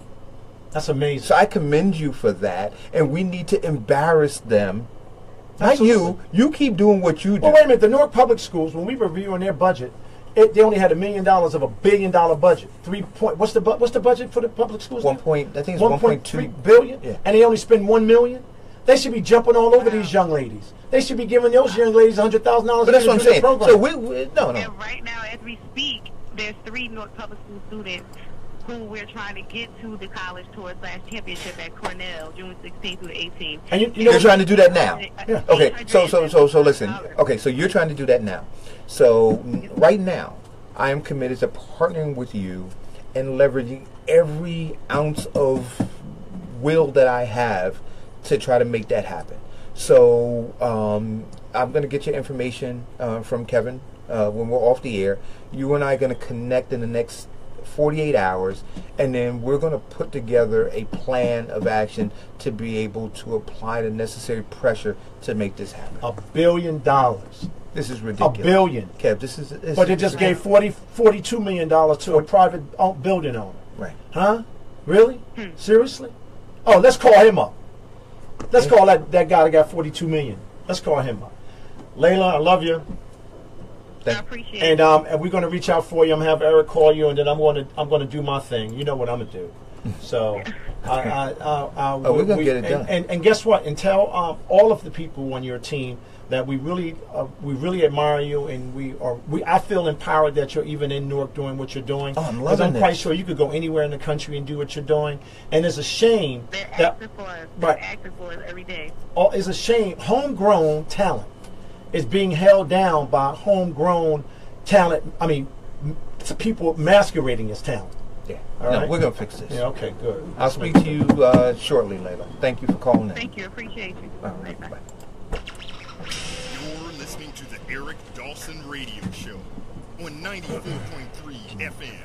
Yeah, so listen, Kev, I had, sorry guys. I can't mention the name of the person, but I spoke to somebody last week, and I'm infuriated because the person who I was on the phone with last week, who I met, and she told me, she said, Eric, you cannot mention who I am or allude to what it is that I do, because she is so concerned about political retaliation.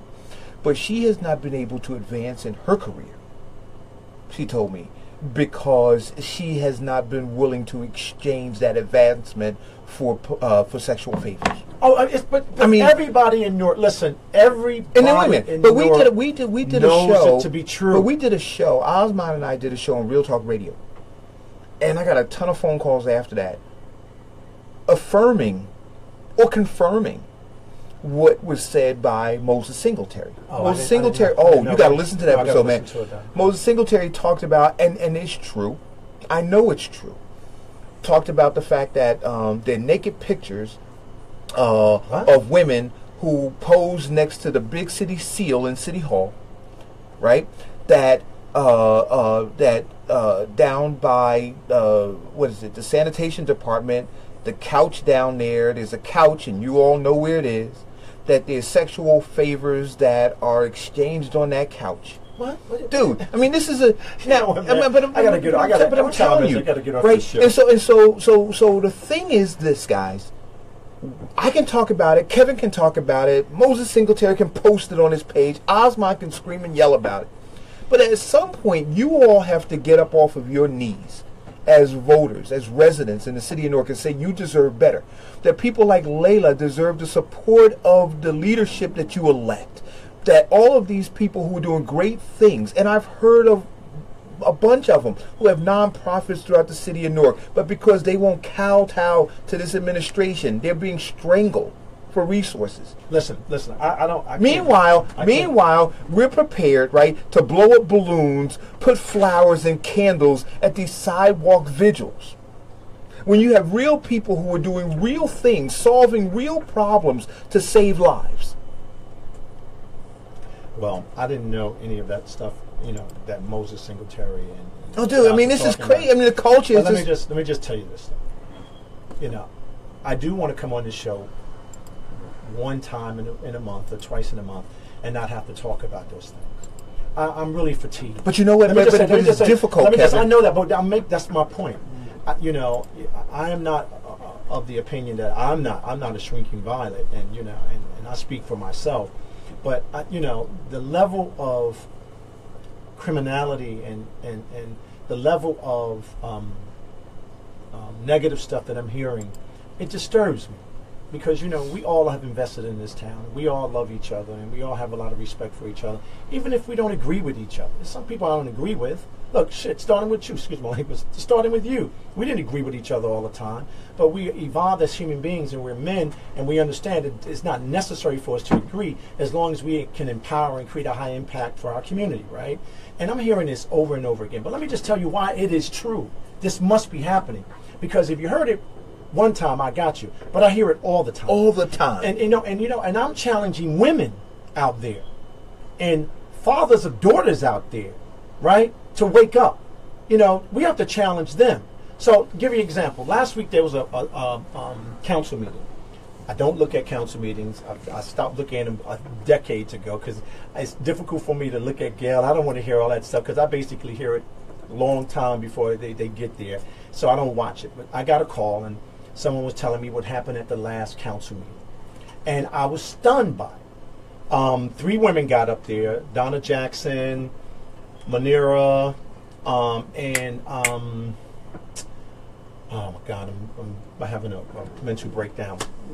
But got up there and actually spoke out against the administration. Now, these are the same people that prior to this administration getting elected was working with them in the community. Mm-hmm. Now, these people are Cassandra was one of them. These people got up before the council and said, listen, Mayor, you're not doing your job. And some of you council people aren't doing your job. And you know what?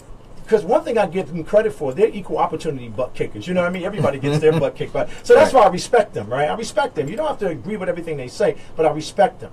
But at the end of their them speaking, the chief of staff, Midi Baraka, comes up with his bodyguards, because I call them bodyguards, not police officers. They're his private security on the backs of taxpayers, come up to the chamber and challenge them. As women, as black women. Black women. Now, wait a minute though now. See now, if what these people were saying was not true, that would have never happened, correct? But then he went even further. I heard he was intoxicated. He went in even further and attacked a gay black sister, Manira. Right. And then the LGBT community should be up in arms. I don't know how anybody can sit on their LGBT, wait a minute, the commission, and sit there with any dignity when in fact he attacked this woman. Now, we just had a major discussion about, sexual harassment. We had discussions about, domestic violence. And, all of us know what violence is. I am a son of violence. My father was murdered in this town. But I'm also a father of 2 daughters. Mm-hmm. And I'm a husband of a wife, right? And I'm a son of a mother, right? And, domestic violence and threatening our women or intimidating our women and pushing up on our women, I don't understand why the LGBT Commission, right, or the LGBT community is not up in arms But you know about what, that. Wait a minute, though. Before you finish, I want to tell you guys, just so you know, and then I want you to continue, Kevin. The reason I know that this is the mentality and the demeanor of Midi Baraka is because during the campaign, he tormented my fiance and Sherrod Jeffrey's wife, followed them as they were canvassing, frightened her to the point that she called me and said, Eric, they just won't stop harassing us. I had to get in the car, man, and tell Mitty he lost his damn mind. See, so this is the culture that folks have voted in, but you gotta listen. You got, and I know, and you know, that they started off with, you know, saying that me having these conversations and talking about that culture and talking about, they tried to strangle the dude, right? They choked him out last year. What guy is that? What was his name? I'm gonna remember his name, but he had the anti-violence rally on the steps of City Hall, and yeah, it was all in the paper. Well, listen, I guess either we are all battered women and battered men, and to allow this to continue to happen in our community, because we're to blame. We're to blame for it. I mean, they're not to blame for it. I'm still perplexed why the chief of staff in the city of Newark has private security, police officers that we've invested hundreds of thousands of dollars on, taking him to go get his cleaning, driving him around. He's not the mayor. He's not the mayor. And the mayor, the executive privilege that the mayor gets exactly is that, a privilege. It's not by law. It's not by resolution. It's not by ordinance. So at the end of the day, they should be very sensitive about the fact that while people are being murdered and robbed on Martin Luther King Boulevard, they're the most protected family in America. Yeah. I mean, come on. They should be sensitive enough to not want to display that in public, knowing that's a very sensitive issue.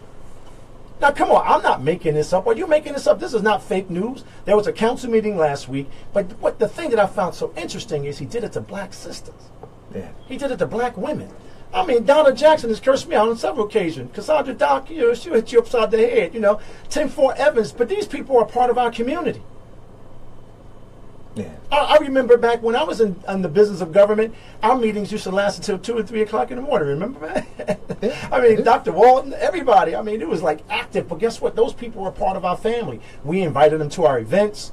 We had lunch with them and dinner with them. You know, they would say, "But Kevin, I think Gail should have done that." And I was like, "Gail, this is what they're saying. You need to talk to them, right?" So you have to open up to have conversations with them. But this is about this culture of suppression, this culture of sex for sale, this culture of intimidation, this culture of homophobic behavior, this whole culture of suppressing women. You know, it's just frightening to me. You know, and I got to tell you something. I'm a brother. Right? I was born and raised in this town. Nobody bet not ever open up their mouth and disrespect a woman in front of me. Not any one of them. I could have never been there. But here's the problem. The police officers are really putting themselves in a trick bag. They're putting themselves in a trick bag. Because these are citizens. Yeah. So you acting as a bodyguard for this guy is putting you in jeopardy and putting the police department in jeopardy and putting the city in jeopardy, and it's going to be opening us up to potential lawsuits. Because that's not their job. I mean, this is just bad. So the guy's name was Abdul Muhammad, co-chair of the New Jersey Study Commission on Violence. Oh, okay. So he and his partner Salam Ismail, they held a press conference on the steps of City Hall, and you know, I'm gonna show you the pictures. You know, I'm gonna post it for people to see it. But here he is being choked. Oh wow! On the steps of City Hall, and their video. I didn't know that. Yeah, there's video, and you know, and now the mayor said he didn't send anybody down there to choke him out, but this was after, this was 2015, so this was just before the new year, and this was after, I mean, a string of murders and silence. Women should be very afraid. Our young girls should be very afraid. I think a lot of people should be afraid. I think a lot of people should. Our seniors should be very afraid. We did not create this culture. We did not create. You and I and the citizens of Newark did not get up and women being intimidated, seniors being intimidated. You know, all of this is happening right now. And you know what? I just think that everybody in Newark is they operating like as if they're battered people. Well, like, I don't understand. Remember, what did I say to you, Kevin? I said the relationship between this administration and the residents of Newark is like an abusive relationship. Well, guess what? That's what I said to you, right? I'm not putting up with that. So it's an abusive relationship. At the end of the day, listen, I think if we are wrong about something, I think everybody has the right to get on the air and say we are wrong. But I doubt that very seriously. The track record speaks for itself. Okay, you got people working in City Hall because they have had sexual relationships, making more money than the people that have been here for 25 years. You got new people coming in the building with no skill set, making $150,000 and $125,000. You got people with no education. And when I say no education, I'm not talking about like no education. I'm talking about no education. Running departments. You have people that are being moved around and given all kinds of money to drive our city in the future. And guess what? What they're doing is driving it into the ground. I mean, then what you're supposed to do, Eric? I'll tell you what you're supposed to do. You're not supposed to bring this up. Oh, no. But guess what? I know that I am 54, and for almost 2 decades, every time I went to work, I had those people banging down the door. Even when we had the highest growth, the lowest unemployment, the lowest crime, the highest economic boom, it was never good enough, right? So, you know, and then this is another thing I heard, and I got to tell you, this is, your show has to ever get over with. But this is the other thing I heard. That the young man, Midi Baraka, told them the reason why they were coming up there to speak out against what they thought was failed leadership was that they were getting paid. Well, but stop. Again, I'm going to go back. Are you crazy? Wait a minute. I'm going to go back to this abusive relationship. Are you crazy? When you got, no, but what you have is denial. Right? And denial. It is denial. In an abusive relationship, the man who's abusing his wife is in denial. It's not him, it's her. It's something that she did. It's not something that he did, and she has to get better. She has to do something differently. Yeah, right, you see, right. and so that's it with them. It's not that this administration is screwing up. It's not that they lied to the people. It's not that they're incompetent. It has nothing to do with that. It's that these people don't understand me. And because you don't understand me, I get to jump in your face like he did with Munira. That was horrible what they did. Right, horrible. But that's exactly what it is. And I'm telling you, this is the thing. What did the other men do? Oh, I forgot. They were securing him. Now, imagine if he didn't have the security. I think Munira probably would have dusted. Oh, I think he would. I think she would. Well, that's why he's got the security. I think Munira. I wouldn't even mess with Munira. That's my girl. You know. And listen, even when she's angry at us, we're like, all right, Munira, you're killing us now. You're killing us. No. But I mean, we have people that disagree with us every day. You know, but that doesn't stop us from helping their programs. That doesn't stop us from encouraging them to be better than they are. That doesn't stop us from helping their kids. Well, you know why? Because at the end of the day, the thing that we're fighting for is bigger than you, bigger than me. Yeah, absolutely. Right? And it's the community. But what they're fighting for is for them. That is the biggest difference. Oh yeah, they listen. They were once with us, but now they're with them. Right. You know what I'm saying? They're not for black people. Now, I don't want anybody at home to actually think that they really believe what they're saying. Wait a minute. Did you see what I posted on my page again? What did you post on your page? I told you, the all black. Oh, the all No, and I actually gave a definition for the all black. And what's that? Hold on. I gotta pull it up, man. The internet here sometimes is not as quick as I want it to be. So you guys bear with me. And for you guys, because a bunch of people liked it. But we have to, and then another guy on my page, he came on, he said, there is no such thing as the alt black, and I said no, so here's my definition. Alt black, it's a noun. It's a black person who operates outside of the best interest of the greater black community. That's it. Right. So now he takes issue with. You gotta send that to me. I like that. Dude, that's pretty good. Did you understand? I'm watching you, man. But I'm watching you. That was good. But you understand what I'm saying? So you can't deny that there are black people who are operating outside of the best interest of the greater black community. You can't deny that. And I said to the guy who said there's no such thing. But some of our pseudo nationalists have done it for years. Absolutely. But we have to begin to look, identify them. We have to. That's right. But we have to be able to classify them. Hey, listen. We can't let them hide amongst us anymore, man. We have to put that scarlet letter on them. We have to, and you know what? To the point where people want to go, there he is, there he is. That's what we have to do to run them out of our community. Hey man, listen. You know, I got to tell you something. I am enormously fatigued. I didn't want to go there, but we have to speak truth to power. We do. We have to talk about things that are relevant in our community, and you know, empowering our community and listening to our community and trusting our community and living in our community. And when you're giving the leadership positions, we are leaders. That comes with a sense of responsibility. So let's start here. I am not a perfect human being. I apologize to you, Eric, if I have ever demonstrated a lack of leadership when it comes to our relationship. And I will from this day forward, I will try to live in a principled and valued way so I can better impact your quality of life. So when I'm a leader and you vote for me, I need to be in that mind frame. Absolutely. Not in the mind frame is that they are our haters. We don't like them.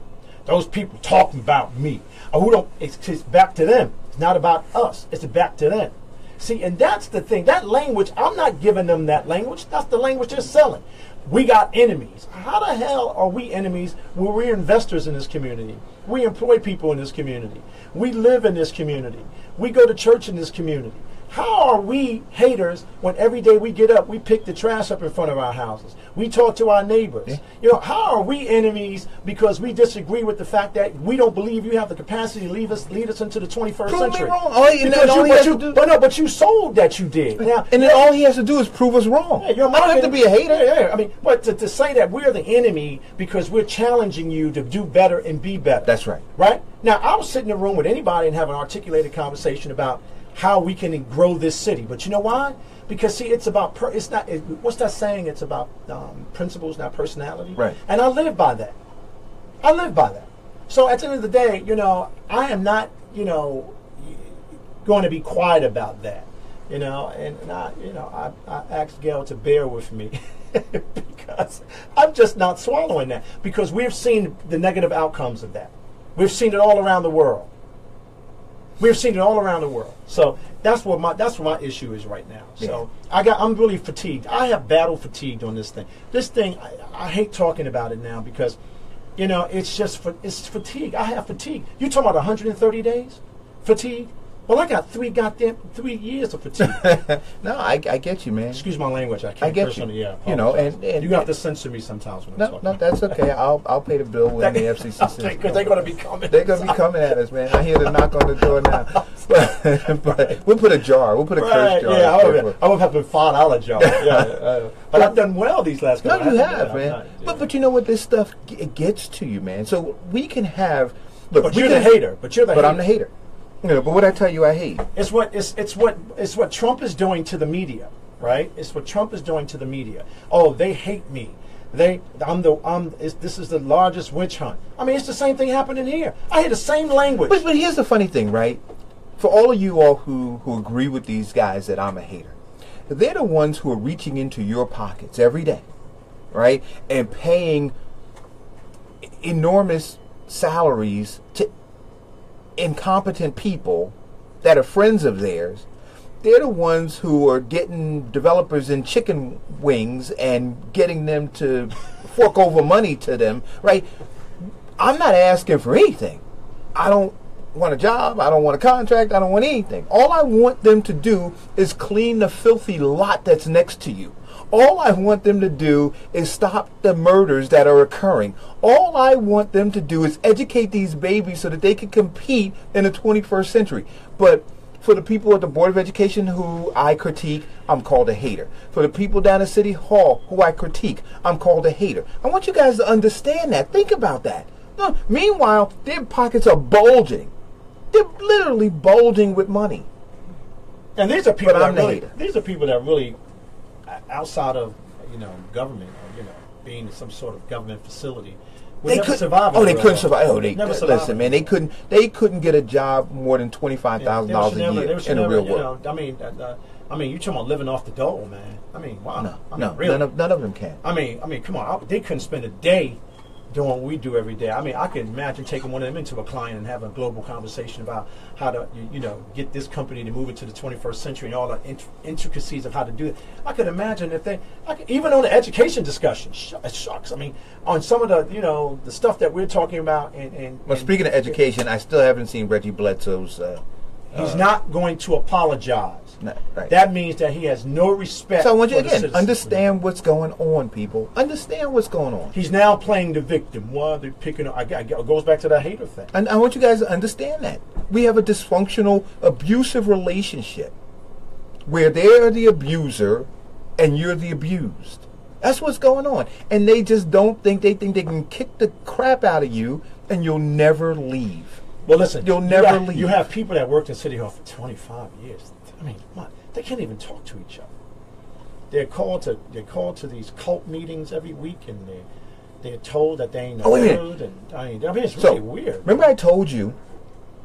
I call them cult meetings. Remember, I told you at not the last the State of the City address he just had, the previous one that the mayor had, where he alluded to the fact that we may want to temporarily give control of the school system over to him, and that it become an appointed board until such time that things got straightened out, and then he would support it going back to being an elected board. I was told that he's been holding meetings about that. I want you to now. I don't understand what is required. Is it something that the council has to do, or is it a referendum for the voters to decide? But whatever that is, guys, I'm telling you, that is the next thing coming down the because I told you. What I say, there are these three, and if you listen to me for 3 years, I literally, from the day the guy was inaugurated, I asked, what is it that we expect him to do? And I'm asking you, has he fulfilled the things that you expected him to do? Not what he told you he was able to do and only able to do because of restrictions from extenuating or external circumstances. I'm asking you, whatever it is that you had expected him to do, or in the words of Ronald Reagan, are you better off now than you were before? You got to ask yourself those questions, right? It's not an emotional thing. It really is a quality of life thing. It's a life or death thing for our children. We have these exhaustive conversations. We did, I think, an amazing job, Kev, when we did Education Week, to try to lay out for you the value, the importance of education, and what happens when you don't have it. Rashan Hassan and I last week, we unpacked this whole idea of pre-K and the importance of it. And if you don't have the funds and the ability to put your children into pre-K programs, 3 and 4 years old, they wind up with a 30 million word deficit when compared to kids in the suburbs the same age. Well, listen, these are real things, guys. So I'm not. It's not. If the citizens of Newark stand by and allow any of that nonsense to happen, well, they surely don't care about their children or their future. I mean, really, it's based on it's the human outcry has to come from them. But guess what? I guarantee you, there will be no people moving into the city, because just look at the leadership that's presently, some of the leadership that's presently representing us on school board. It is outrageous. This will never happen in any progressive city in America. Dude that can't read past the 6th grade reading level, and I'm telling you, I love him to come sit here. I'll give him a book. Let him read a paragraph. See, I'm not going to tell you anything that's not true. He can't read past the 6th grade. No, I'm not being mean, Kev. But because that same guy. This is what they. I mean, I want to ask you a question. You're a business guy, right? You're a capitalist, right? Trying to make money. Trying to make money. If you were sitting across from somebody who was negotiating a business deal with you, and you pushed a contract across for them to read, and they couldn't. Well, they wouldn't be in the room with you. They wouldn't be in the room with you. And so I'm saying that guy, Marquise Lewis, the president of the Board of Education, is the guy, the chief negotiator for us. He's the guy that we're now going to be sending down to Trenton. I want you to understand that. You see, but I am the hater. We should all hate that. Well, I'm going to get you a T-shirt, Truth Seeker. We should all hate that. Oh, boy. That's going to be funny. And until we raise the bar, on what we expect from our elected officials, we'll get what we get. I'm glad I got some rest last night. I wasn't ready for you today. Well, listen, at the end of the day, I know time is almost up. You know, it all begins with the people at home. It all begins, Kevin. you know, this whole narrative about, you know, I knew you since I was 5 years old. I got a lot of people I knew since I was 5 years old, but they're not running my business. You know what I mean? I'm not bringing them into my business. You know, I'll find something else for them to do. But some people just aren't good at this business. This is a very, and we're seeing it with the President of the United States. Right. Some people, this is a very complex business. There's so many different moving parts. There's so many different pieces that we have to evaluate from the human perspective, from the social perspective, from the financial perspective. And all I'm seeing now is a bunch of weak deal making, bunch of back talking, bunch of garbage. You know what I mean? We just buying trash every day. Every day we get up in the morning, never mind about picking up the trash in front of your house. We just buying it every day. We financing trash every day. Yeah, we are. And you know, I'm about sick of it though. But you know what? You know, and then when you have conversations with people, they say, "Oh, they just don't like the person." Well, you know what? Based on what I'm seeing, I don't like what they're doing. I don't like what you're doing. Get the hell out of here. So listen, we're going to continue to have conversations about the national stuff because it's important. It's important for you guys to understand it. But what I'm saying, and I'm going to always say this, Kev, in as much as we get them focused on what Donald Trump is doing, he's over in the Middle East and doing all that kind of stuff. If folks are not taking their business on their own block, you know what I mean? Like, trying to get them to understand what Donald Trump is doing in the Middle East, let alone in Washington, I think is futile.